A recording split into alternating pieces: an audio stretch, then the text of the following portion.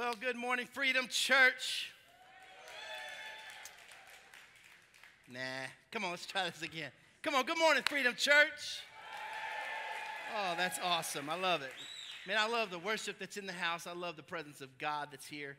Can I just pray over us real quick, just for the next few moments, that God would cover us and that he would speak to us in a mighty way. Is that all right, everybody? So, God, right now, I thank you for your word that's about to go forth. I thank you, God, for being able to be a vessel that you can speak through.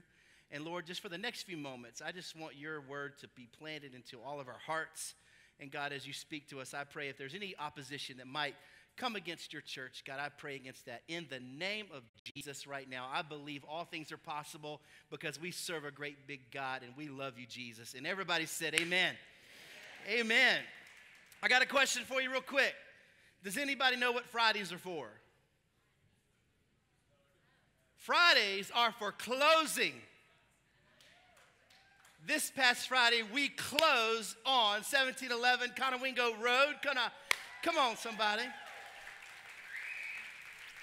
Awesome. Let's give the next picture where it shows the footprint of where, if you guys missed last week, we made an announcement that we were pursuing the properties, 2 properties to the left of us, my right this morning, and because your generosity, we were able to step forward through that goal and that just amazing gift that's been placed in front of us. So thank you, church. Come on, Freedom Church. Give yourselves a great hand. I love it. We get to expand, and when we expand, we see people come to know Jesus, and so it's going to be amazing. And we're going to keep you from cussing as you leave church because the parking lot is crowded. All right. So you guys are generous people, and I'm so grateful. Today we're going to continue our Selfless series. And I just want to take a quick poll real quick, if I can, before we dive in. Many of you fly a lot, and I know that you probably fly for business, and maybe some just like to fly. And I'm just curious, when you get on a plane, and if you have your choice of seat like me, because most of the time I fly Southwest, and we call that the cattle guard of the skies. They do not have assigned seating at Southwest. And for all you Delta, fans, American, United, you guys that travel at a whole different level, you get seat assignment. But if you don't, and you have a choice of your seat, how many would choose, by the lifting of your hand, just agree with the church today that if you had your choice, you would pick an aisle seat? Come on, all you holy people. These are the righteous people. All right, awesome. How many like the window seat? Wow, that's amazing. Remember that in a few moments. How many unsaved people like to get in that middle seat? Quick story, real quick. I was flying back a couple weeks ago from somewhere, and I'm on Southwest, and I'm like, I had the luxury of being able to be one of the first groups that get on the airplane. And and one of my favorite seats on the airplane is what they call the bulkhead. That's the first row, the first seat. And because all that leg room, and you can really have your space. And so, they made it very clear, hey, this flight is not full, so be able to get on the flight, find you a seat. You're not going to have anything going on. This flight is not full, right? And so I get onto the airplane. Sorry, I had a coughing burst right before I got up here. And I find my seat on the front row, and another person who was kind of big person found their seat up against the window, and we're like, okay, I'm good with that. I mean, we got the space in between. We're like fist bumping, like we got this row, we got it held down. This plane is not even half full, y'all. And all of a sudden, this big guy comes onto the plane, and guess where he sits? Right between us. And I am so angry. I'm like, dude, you're a fool. This plane, you can have your own row, but you choose to get right between us. And here we are just kind of smushed up together for 3 hours. It was not fun at all. Well, this series is called Selfless. What a great segue. And it's all about making life less about me, less about you, and more about God and others. Jesus said that the greatest person in the kingdom of God is the one who serves. Oh my goodness. The one that puts others ahead of themselves. But isn't that so radically different from the world that we live in? I mean, if you research this idea of selfishness, you may come across this article. If you Google it, you'll probably come across it. It says this, that science shows us that we are selfish. And I thought this was kind of funny because I don't need science to tell me that we're selfish.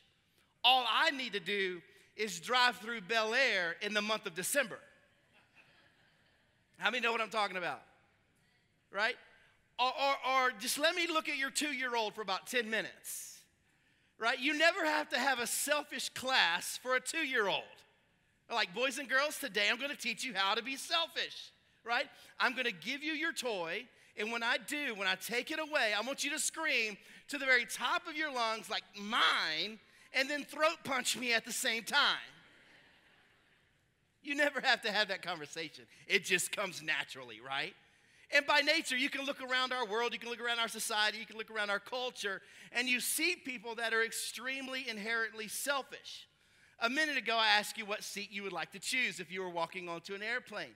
And here's the truth. According to some studies, people who choose the aisle seat tend to be more social and more generous. Or you have a small bladder.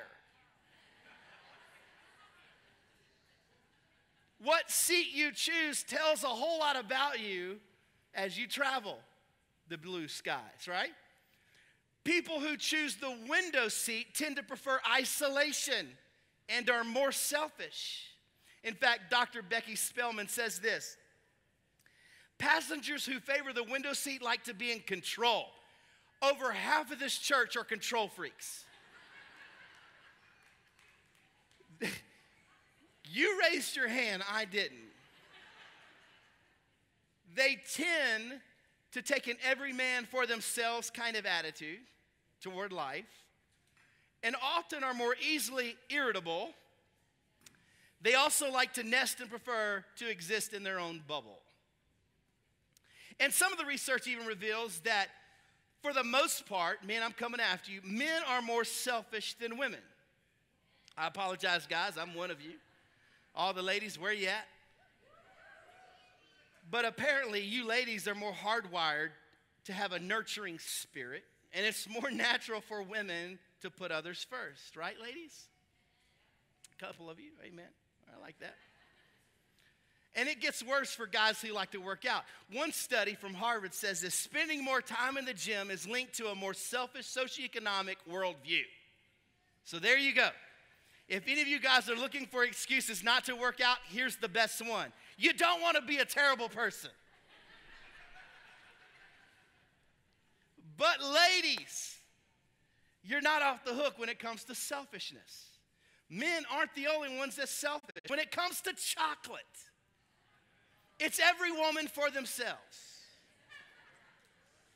And studies are clear that if a woman is with her best friend and has a choice between a bigger piece of chocolate cake or a smaller piece of chocolate cake, she will straight up elbow her best friend in the face and take the bigger piece of cake every time. And all the ladies said, you're like, that's right. Where's the chocolate cake? You know, our culture can be so selfish. Gratify yourself, indulge yourself, get whatever you can get. Get what's yours. Run after the ring. It's all about you. But Jesus gives us a different way to live. He gives us a much better way to live. He says, if you want to be my disciple, don't indulge yourself. Don't make it all about you, but start rather by denying yourself and start putting someone else in front of you. And when you look at the life of Jesus, you see this consistent theme throughout his life on earth. Jesus was never about consuming, but rather he was about contributing. Jesus always put others first. For Jesus, in fact, his greatest joy, his greatest fulfillment came from doing what his Father in heaven wanted him to do. And we're going to find out, we're going to hang out in John 4. In John 4, you can go to your scripture of that on that right now, or you can wait. It'll be on the screen in a little bit. But in John 4, let me paraphrase just for a second. Jesus had this life-changing encounter with who we call the woman at the well. It was in Samaria. She runs into town after being with Jesus, and she tells everybody about Jesus. I find it interesting that when you have a true encounter with Jesus, you want to tell everybody about him. When you have a true encounter with Jesus, you want to protect him. You want to protect his church, and you want to tell everybody about his life-changing power. Can I get a good amen? So she did this. She ran into Samaria. She began to talk about Jesus. And a little revival began to break out. And a ton of people began to follow Jesus and come out and meet him. And his disciples catch up with Jesus, and the following conversation took place. John chapter 4. Meanwhile, everybody say meanwhile. The disciples were urging Jesus, Jesus, you need to eat something. Turn to your neighbor and say, you need to eat something. I'm hungry. But Jesus replied, as only he can, guys, I kind of have a food that you know nothing about. And they're like, what? I mean, did someone come and sneak him some food while we were gone? The guys are like, hey, did someone slip him some Five Guys and we weren't looking? Now everybody's going to Five Guys after church. Right. Then Jesus explained, my nourishment comes from doing the will of God who sent me from finishing his work. In fact, Jesus was saying, guys, it's not Five Guys, it's not Taco Bell, it's not Burger King or McDonald's. My food, my nourishment is something else. When everyone else is thinking about fill me up, feed me, what actually fills me, Jesus is saying, is to fill others. What nourishes me is to pour into the life of someone else, to do the work of God and to finish the work that he's asked me to do. Guys, I have food that you know nothing about. What fills me is doing the work of God and ministering to other people. You know, there's a contrast between Jesus and his disciples. There's a great difference between his followers and him and his disciples who are concerned about consumption. They were all about, you know what, we need to consume, we need to take in, we need to be filled up. We got to take care of ourselves, and the people can wait. We need to eat something. But Jesus was not concerned about consuming. He was concerned with contributing. When he contributed into the lives of others, this is what filled him up. This is what nourished him in a way that sometimes we might miss. And by nature, let me just be honest with you. By nature, I can be, if I'm not dialed into my relationship with Jesus, I can be the most self-centered, I can be the most selfish person on planet Earth. And I know you can too. And Jesus is saying, guys, I have a higher calling. I've got a higher destiny than just thinking about me right now. I'm going to contribute. I'm going to take my time on earth, and I am going to pay it forward. I am going to contribute into the life of others. You know, that's a big deal for today, isn't it? Because we are not spiritual consumers. Freedom Church, we are called to be spiritual contributors. Why? Because we understand that the church does not exist for us, but rather we are the church and we exist for the world. I was hoping for a bigger or stronger amen on that. Can I get a better amen on that, somebody? That statement changes everything. That's who we are. We are spiritual contributors. Why are we spiritual contributors? Because we understand that the church does not exist for us, but you. Turn to your neighbor and say, man, you're a good-looking church. I like your steeple. Open up your mouth and let me see your people. You're a good-looking church. You are the church. The church is not brick and mortar. It's not carpet and stage and lighting. You are the church, and we exist for a broken and fallen world. Amen. That's our spiritual nourishment. That's our Five Guys. That's our food. Speaking of food, how many remember way back? I'm going to go way back on you, all right? I'm going to go way, way back. 1970. McDonald's had an advertising jingle about the Big Mac. 2 all-beef patties. Come on, finish it. Special sauce, lettuce. And let the church say, it was a promise. If you walked into McDonald's and you ordered a Big Mac, that's what you would get. 2 all-beef patties, special sauce. Praise the Lord for the special sauce. Lettuce, cheese, pickles, onions on a sesame seed bun. No other bun will do. Every single time, guaranteed. Then something happened at another restaurant that literally started to change the fast food industry. Some of you remember the moment. Some of you remember what you were wearing. Some of you remember where you were standing. Who's JFK? This is what happened. The year 1973. Burger King changed everything. Burger King came out with a slogan. What is it? Come on, have it your way. Before we ever had it your way, we walked in and we ordered a hamburger. This is what you got. Two tomatoes, 4 pickles, lettuce, onions, and that was it. But Burger King said, hold the pickle. You want lettuce?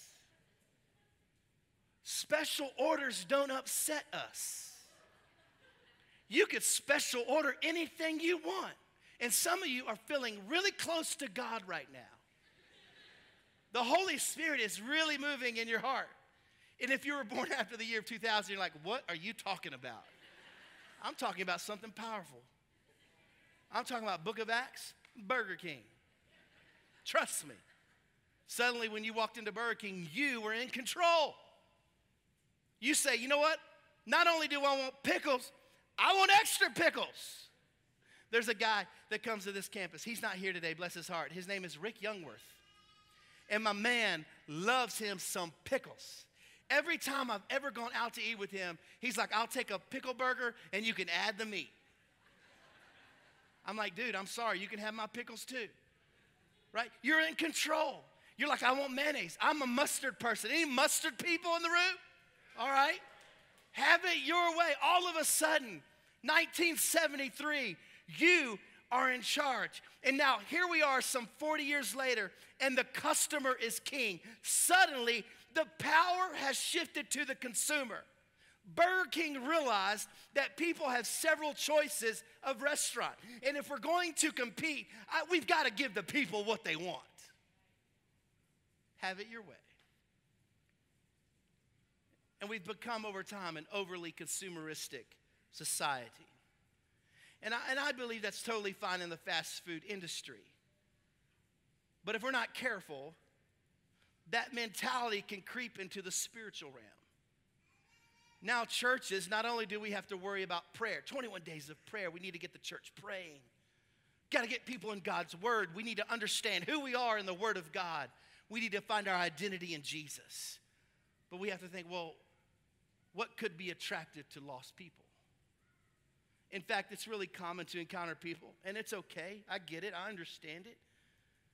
And you think, well, they passed by and they saw a building that used to sell cars, and now it's a church. And they come in, and they're like, yeah, we're just kind of shopping for a church. We're just shopping around for a church. I'm looking for a church that fits, and I'm not trying to down that. Maybe, I don't think I am. Lord, help my heart if I do. But I just don't think that was what God had in mind as he began to build his church.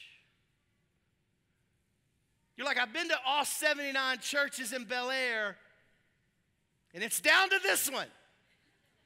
Well, let me tell you, it doesn't get better than the first one, right? But oftentimes we have this mentality in a spiritual realm, like, what's in it for me, right?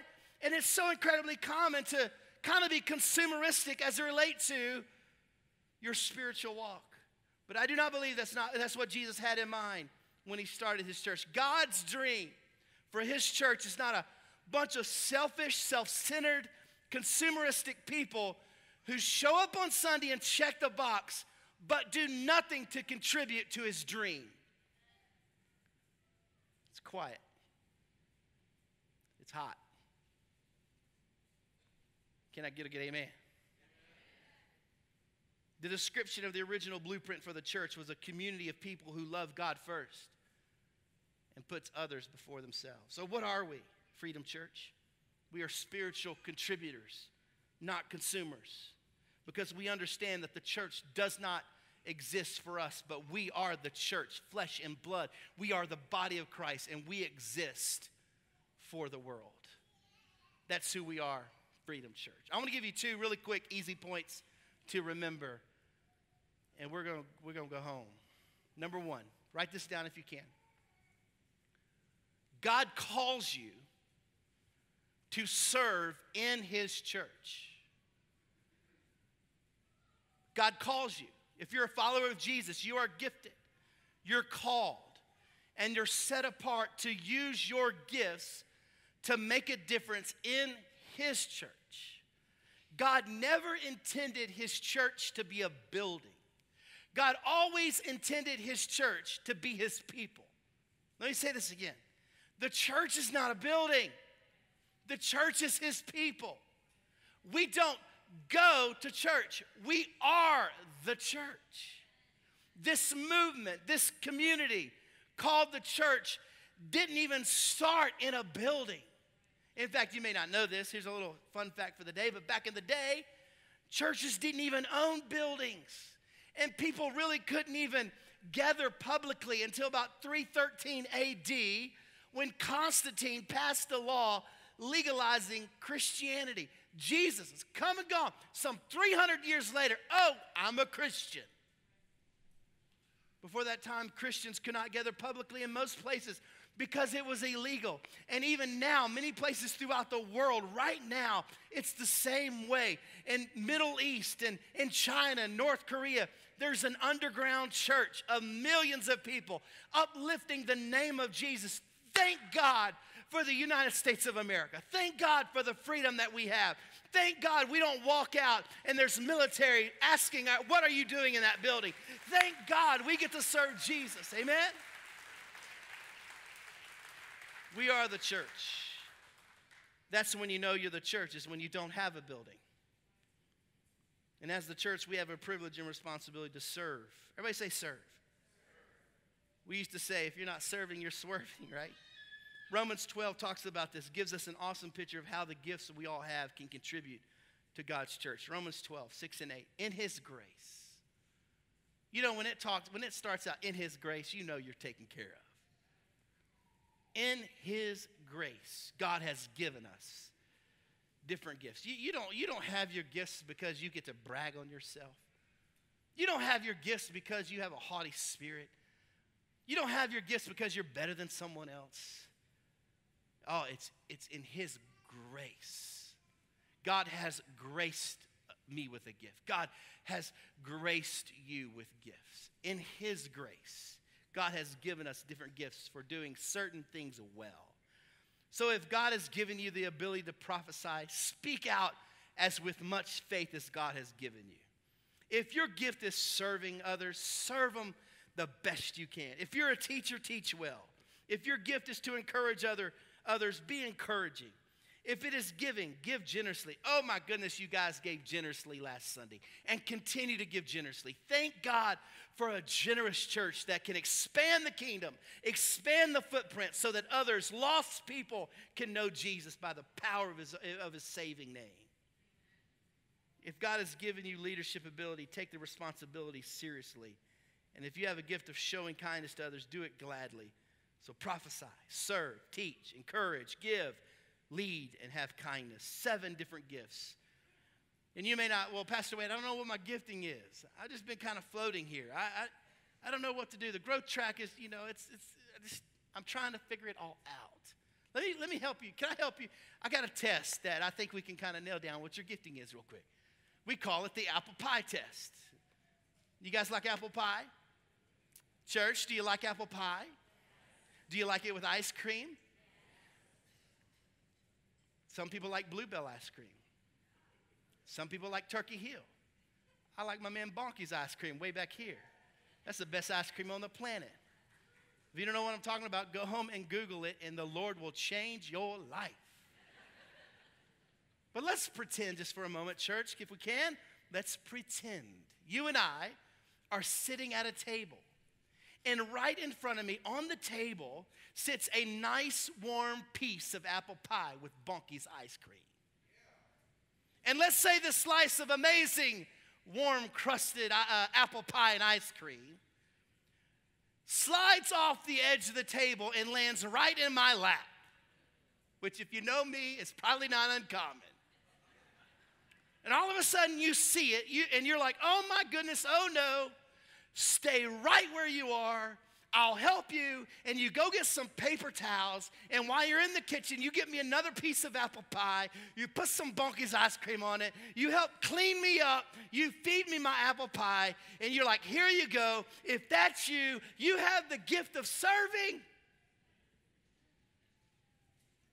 All right? The apple pie's in my lap. And you're like, oh man, that stinks. Hey, let me buy you another piece of apple pie. In fact, everybody gets a free piece of apple pie. If that's you, you've got a spiritual gift of giving. Apple pie's in my lap. You're like, well, that's not good. We can fix this. Who's good at baking? You good? Great, you're the baker. You run in the kitchen. You begin to run the kitchen. You're like, let's bake another apple pie. Come on, you get this, you get that. Come on, let's get this all together. Let's get this mess cleaned up. Man, you're awesome. Here's what you're going to do. Here's a manual on how you get to bake an apple pie in 30 seconds. All right, let's get the apple pie out. If this is you, you've got the gift of leadership. Are you tracking with me? The apple pie's in my lap. And you're like, oh man, that's awesome. You made it fall perfectly in your lap. You're so funny. I just love your sense of humor. I mean, we should all have apple pie in our laps. And you grab your apple pie and you throw it in your lap too. If that's you, you're an encourager. Encourage somebody with your apple pie this morning. If you're like, oh, my brother, I am so sorry. I just wish for once that gravity didn't work against you. You poor soul, I want you to join my freedom group. Man, I'm going to pray for you. Heavenly Father, may my brother's wounded heart be healed from this pie assault. If that's you, you've got a gift of kindness on your life. So the apple pie's in my lap again. Imagine that. And you're like, oh, hey, man, I've done some research. And there's a better way to eat apple pie. I'd like to give you 3 points on how to enjoy apple pie. I've entitled this talk, The Apostles' Pie. If that's you, you've got a gift of teaching. Teach that apple pie sermon in Jesus' name. And finally, you're like, well, what about the gift of prophecy? That's always the one left out. Well, you would have caught the pie before it landed in my lap.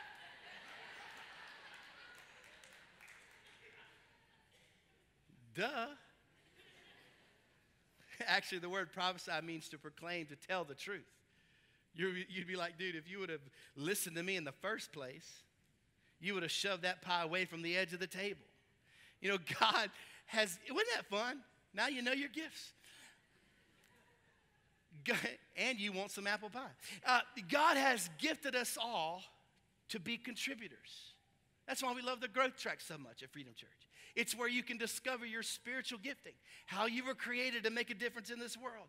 Some of you have undiscovered gifts that the church and the body of Christ needs, and God is waiting for you to lean in and understand that truth. I'll never forget, as the band comes, I remember where I was standing, where I felt it was a Sunday night, where I felt like the Holy Spirit prompted me and confirmed in me that we were to move from Texas to Maryland and to become a pastor of this church. And I'm like, I was quick to say yes because, man, it felt so right and so good. But after I confirmed, like, yes, I'm going to do this, I started thinking about OMG. Sundays come around every week. Now, what you have to understand is that at this point in my life, if I preached 2 Sundays a year, that probably was a lot. Now, I have just signed up for 52 consecutive Sundays. Yeah, okay, y'all can shout yay all day long, but you should have been me, right? I didn't quite, what sounded good on a Sunday night Now it really doesn't sound good anymore. And here's another tricky thing. I'm like, okay, so we need to be preaching. Okay, I'll try to figure that out. We need like some programming. We need some systems. Oh, and every church needs music. I mean, what's church without worship? I really felt like God was calling me to be a part of worship. And I played the bass. I didn't know how cool it would be to play the bass and let there be a worship environment, right? So I called Ben Spell. He was a student in our youth ministry. What a gifted kid he was. Can I just tell you this? You can learn something from anybody. You can learn something from any age. Please always be teachable. Have a humble heart. I called him up. I'm like, man, I need your help. He's like, what you need? I was like, man, we're about to go into an environment where, like, the worship kind of depends on, like, me. He's like, you play bass, right? I'm like, yeah, you know I play bass. All right. He's like, I'm going to teach you a system. And he wrote down some numbers. And I had a little music theory in me. He's like, when you play this note, just know that this chord goes with it. And when you play this note, this chord goes with it. And he kind of wrote down a system. And I'll never forget, a couple months later, I'm standing for the first time, my fingers on a keyboard. And God began to use me in a way that I never thought was possible. Kathy, you were there. You remember those moments, those special days of worship. And God began to build this house on worship. I didn't know that gift was in me, but God began to pull it out of me. Some of you are sitting in this room and you got special gifts in your life. And all God is waiting on you to say, okay, I need to reach out to someone. I feel this. I believe I can do this. And you take something so practical, and I promise you, God will take your gift and change the trajectory of your life. God will take your gift and change the trajectory of an organization. God will take your gift and use it beyond your imagination. God is calling you to serve in His church. I'm going to close with this. God is calling you to serve as His church. Not only do we serve in the church, it's so important to build each other up. But in Matthew 5:14 it says, you are the light of the world, like a city on a hilltop that cannot be hidden. No one lights a lamp and then puts it under a basket. Instead, a lamp is placed on a stand where it gives light to everyone in the house.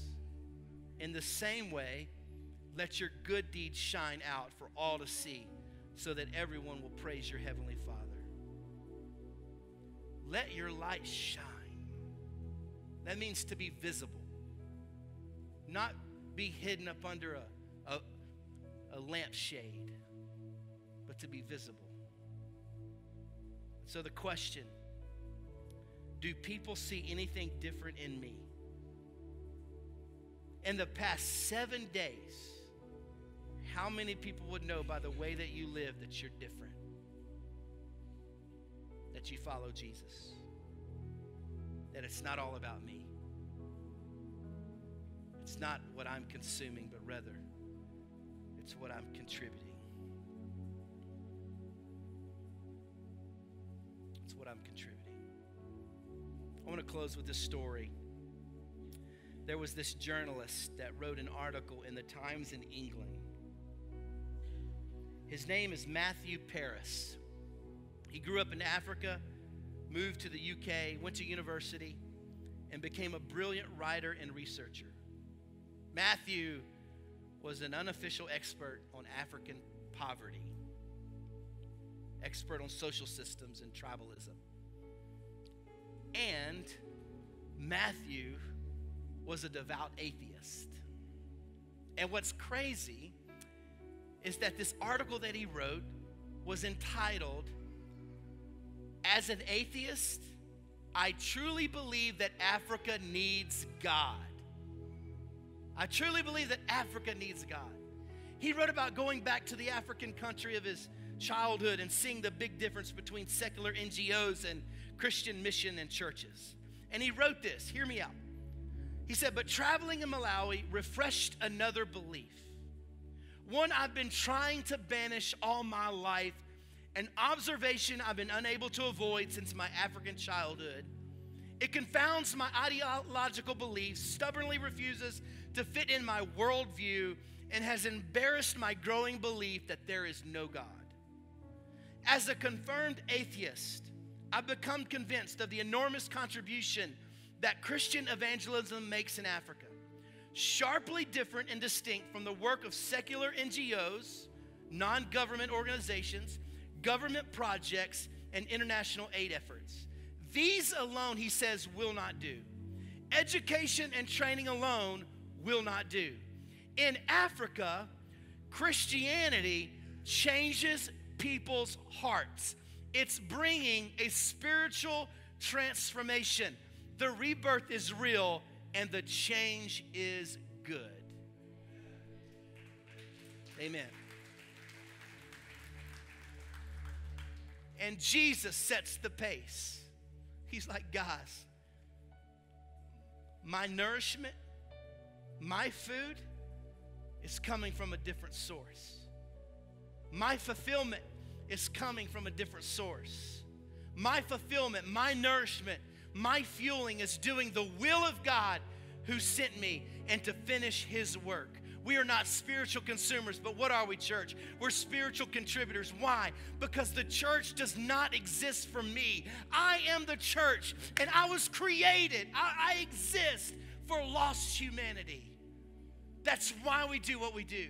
That's why we call ourselves Freedom Church. That's why we have freedom groups. That's why we want to help you discover your gifts. That's why we want to see people make a difference in this world. Not so that we can brag on ourselves and have a great brand. No, so that we can glorify God in the earth. So that we can proclaim the name that's above all name. The name of Jesus can prevail. Amen. Come on, let's all stand, everybody. I want to pray over us. So God, help us. Help us. And forgive us. If we thought this was about us, oh God, please forgive us. And God, we put our faith in you fresh and anew. God, we lean into your word. We lean into what you're saying. We lean in to what you're calling us to be and do. So God, right now I pray, Lord, that there would be a fire that would begin to burn in our soul. God, I pray that there would be a fire that would begin to burn in our heart. God, I pray that we could leave differently than the way that we came in. God, I pray, Lord, that you would take this lethargy of maybe what summer has brought us. Maybe we've kind of set you aside. Oh, God, maybe we haven't been into the word, or maybe we haven't spent time in your presence. Lord, God, I pray that this Sunday morning we could reset. We could reboot our posture. God, that we can lean into worship today, that we can lean into who you are, God, and what you're doing right now in our lives. Oh, God, help us to be desperate for you. God, help us to be desperate for you. God, help us to be desperate for you and nothing else, oh God. And God, we know the most fulfilled people that we've ever been around wasn't climbing this ladder of success in the corporate world. And I don't demise that. I don't tear that down, God, but that's not the most fulfilling thing that can happen to a human heart. The most fulfilling thing, God, you said it. Jesus, you said it. The most fulfilling thing that I find is when I roll up my sleeves and I begin to put others before me. So, God, let this be a church. God, let us begin to take that example and put others first. Help us to forgive our enemies. Help us to turn the other cheek. Help us to walk upright in a world that wants to destroy everything that's good and whole. It's just the work of the enemy. But we know that greater is he that's inside of me, the church, than he that's in the world. So we praise you and we give you glory. In Jesus' name. Can we give God some praise this morning? Come on, church. Come on, let's give our best. Come on, let's give our best this morning. Come on. God, we praise you. We give you glory. We give you honor. There's no one that can compare to you, oh God. Nothing. Nothing. Amen. Man, I pray that maybe your heart was shifted today. I pray that you leaned into what God may have spoke to you. And if you're a guest, man, we're so grateful that you're here. Please don't forget to stop by our guest center on the way out. We have a gift for you. And thank you so much for your generosity. I'm telling you, church, you guys are amazing. And what you do, it just blows my mind at what God can do through you. So let's remain generous. Amen. That's something that we do here at Freedom Church. We bring back the tithe. So as you leave, you can do that. You can go online to give, or there's these black boxes on your way out. So God bless you guys. Have a great weekend. Have a great Sunday. And we'll see you back here next Sunday.